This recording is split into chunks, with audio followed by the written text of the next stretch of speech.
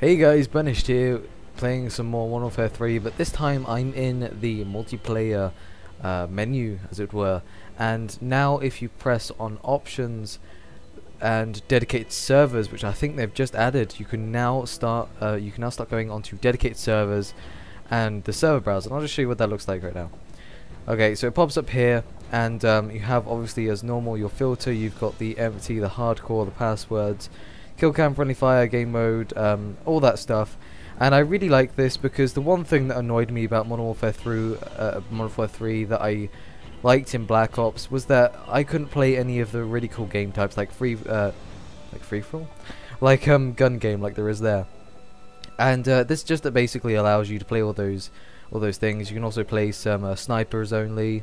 So if you're MLG sniper, no scoper, then you can go play on those servers. You've got XP boost servers as well, which probably not going to use, but you've got tons of servers, and this means that you can also have clans and all this stuff.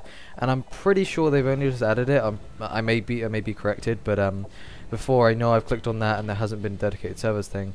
Maybe they've just added it. They probably haven't, knowing me, and it's been there all along. But anyway, I just thought I'd show you guys this in case you didn't know. You can also log in with Facebook. I'm not exactly sure what that does.